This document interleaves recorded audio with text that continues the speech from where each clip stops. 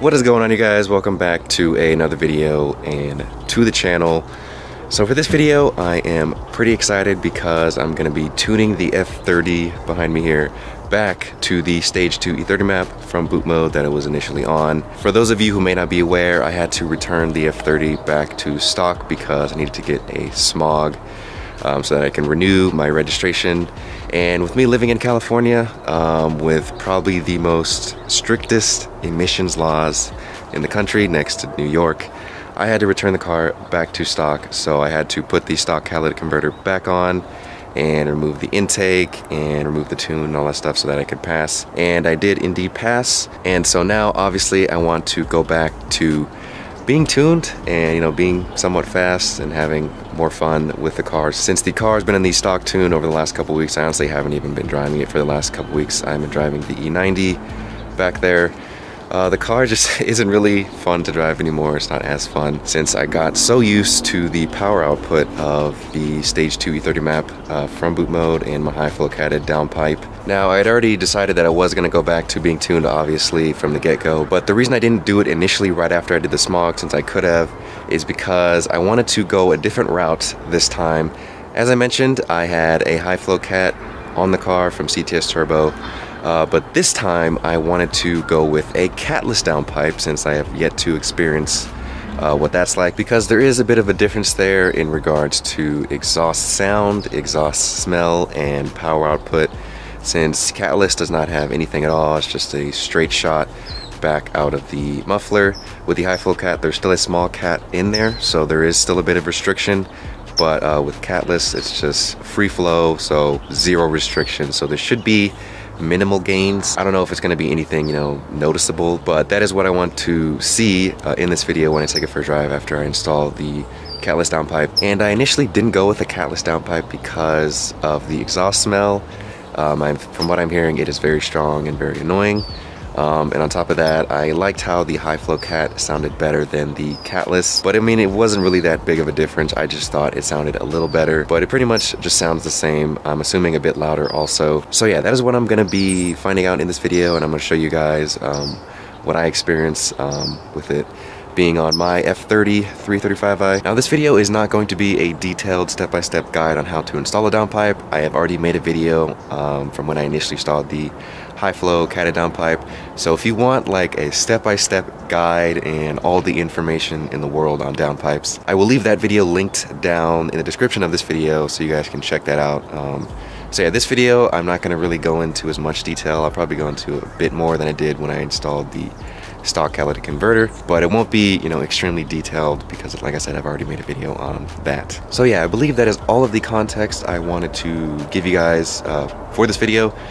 So let's get into the meat of this video. Let's take a look at this CTS Turbo catless downpipe. So here is my CTS Turbo catless downpipe in here.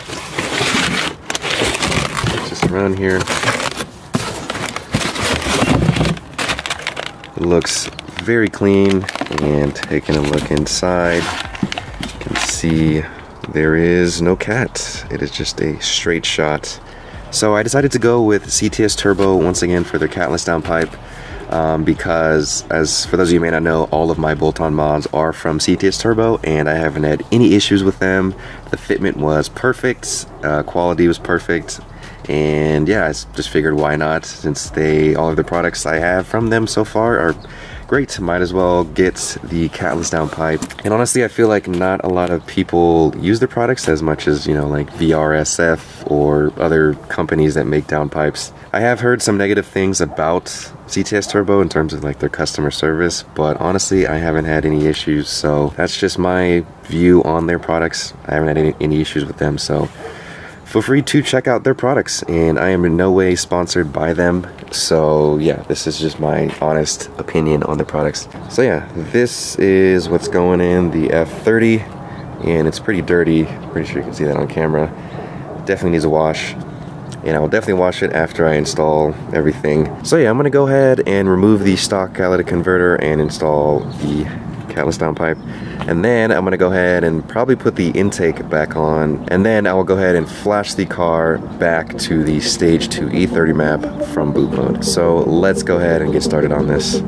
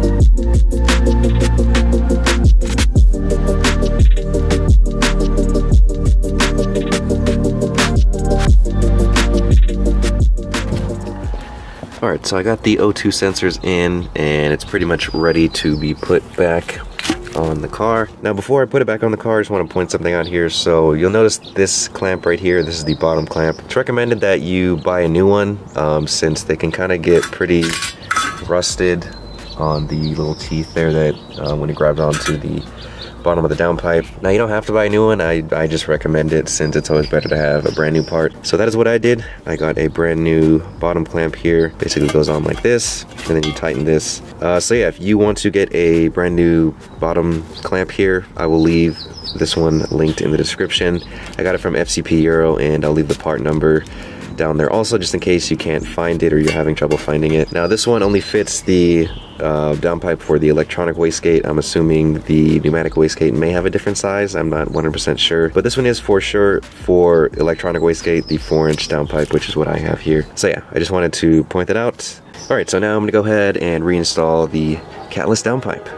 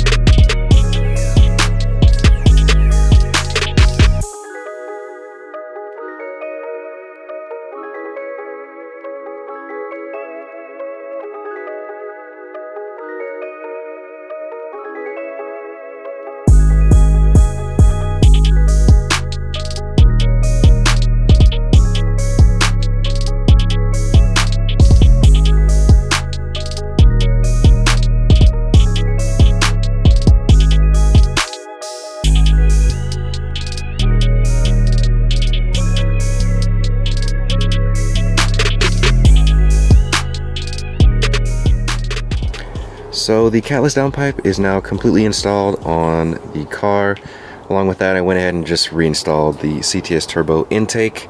If you guys want a full DIY on how to install this intake with, you know, step-by-step guide and all the details and stuff, I did a video on it when I first initially installed it, so if you guys want to check out that video, I will also leave a link down in the description of this video along with the DIY on how to install a downpipe. So now that the CATLESS downpipe along with the intake are back on the car, I'm going to go ahead and flash the car back to the stage 2 E30 map from boot mode.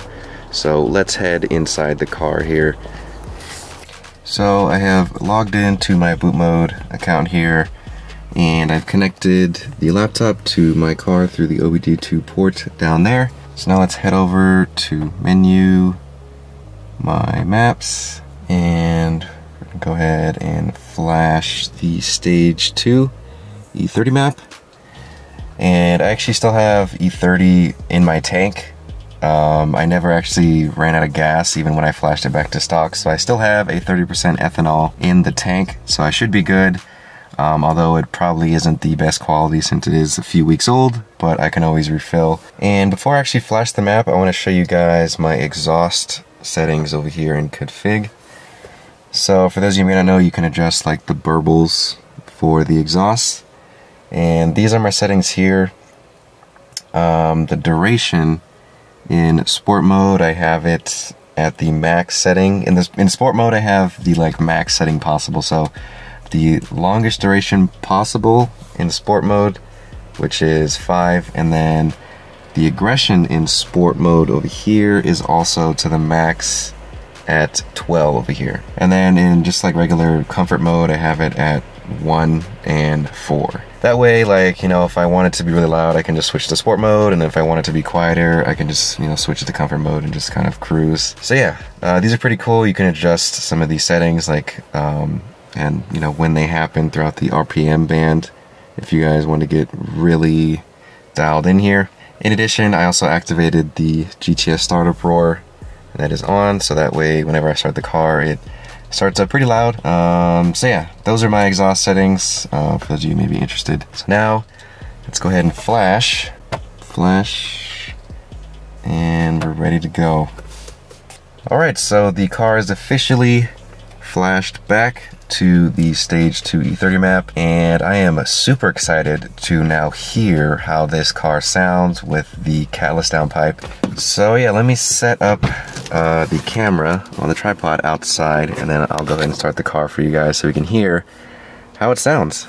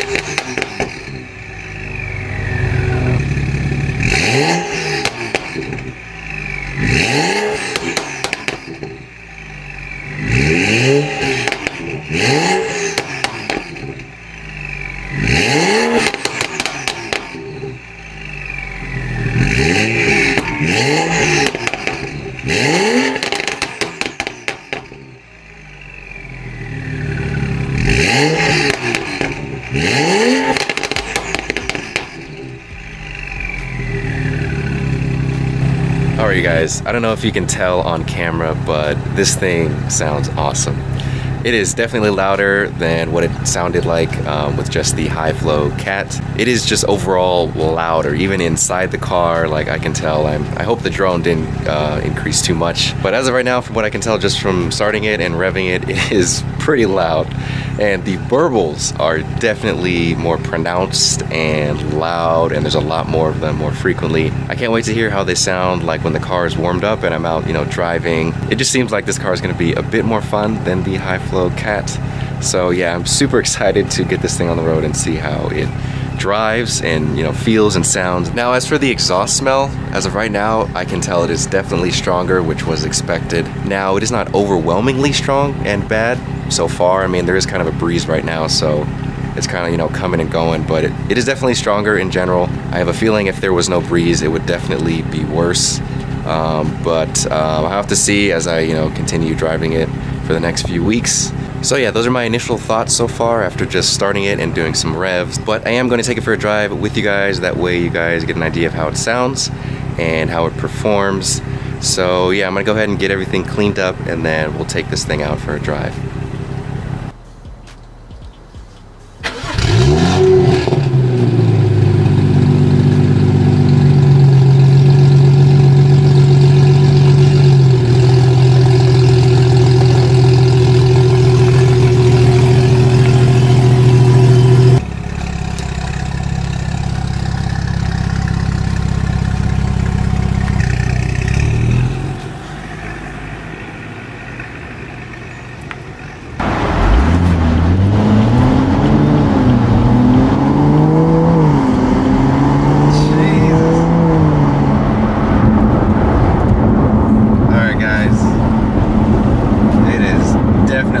Inside this car.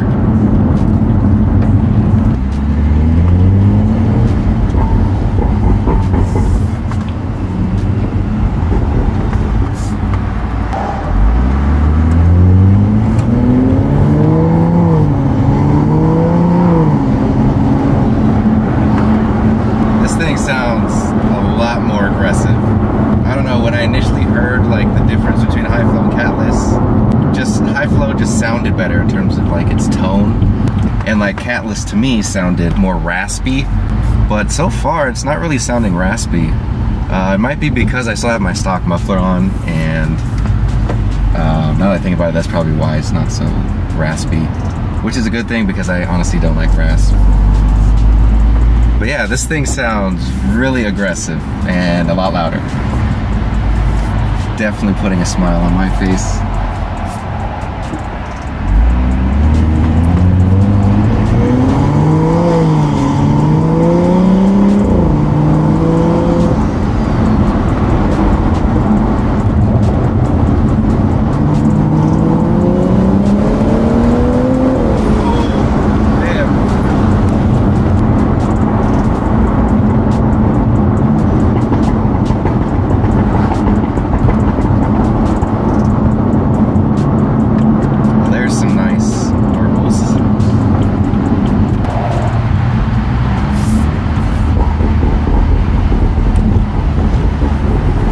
Jesus, dude, those burbles have some more bass. Like, that's how I can describe it here. It's just like when the burbles go off, there's just like this bass that's like pounding your eardrum.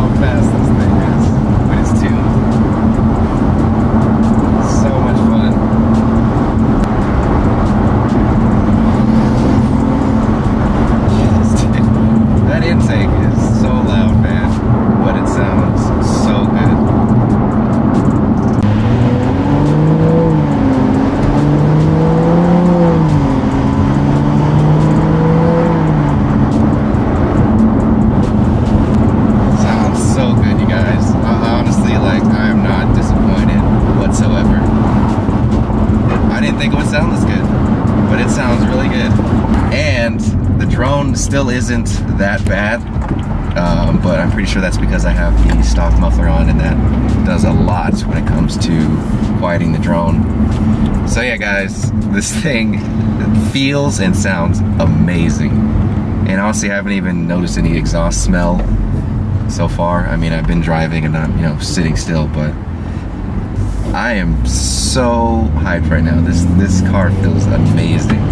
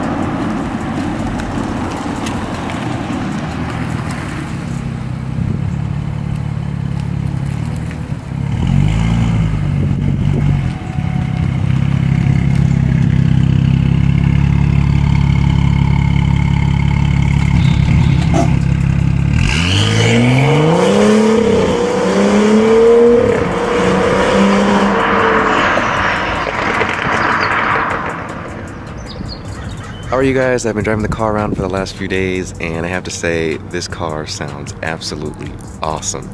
It is perfect, at least for me. I think it is perfect for what I'm looking for in an exhaust setup. Now, comparing it to the high flow catted downpipe when I had that, it is a little bit louder, and I think it sounds a bit more aggressive. Overall, it just sounds better than when I had the high flow catted downpipe. I tried my best to capture how it sounds with the video clips that I showed you guys. I honestly think it sounds even better in person. Like, it sounds really good in the videos, but I think it sounds even better if you were to hear it in person. So essentially now my exhaust setup is the CATLESS downpipe with a resonator delete. A key point I want to make is that I still have my stock muffler on the car, and I feel like that is playing the biggest role in keeping the drone to a minimum. If I were to delete the muffler, this thing would be absolutely insane. It would just be obnoxiously loud and annoying, I feel like. So the muffler plays a big role in keeping it more reserved and giving it a nice aggressive exhaust tone that is not too loud. So yeah guys, I am 100% satisfied with how this turned out. I am so glad I tried out this CATLESS downpipe after having the high flow catted downpipe. Hopefully you guys get an idea of the differences in exhaust tone between the two. I'll probably make another video where I show clips of how the car sounded when it had the high flow catted downpipe and then with the CATLESS downpipe. That way you guys get a clear, difference. Now overall, the difference isn't that significant. It's more on the smaller side, but it definitely is noticeable, at least for me. Like I said, the CATLESS downpipe is a bit louder, and overall the exhaust just sounds more aggressive. So as usual, let me know what you guys think of how the car sounds based off the exhaust clips I showed you guys. Hopefully you guys like it too. And as usual, I'll leave a link to the CATLESS downpipe that I installed in this video from CTS Turbo if you guys possibly want to check out their products or this downpipe. So yeah guys, I think that is going to do it for this video. Hopefully you guys enjoyed this video and found some enjoyment or value in it. If you did, give this video a thumbs up and subscribe for more content like this if you liked what you saw. Also, feel free to check out my website at inline6auto.com for aftermarket carbon fiber accessories for your F30 3 Series or E90 3 Series. I'll also have a link to that in the description of this video. So yeah, thank you guys for watching, and I will catch you guys in the next video.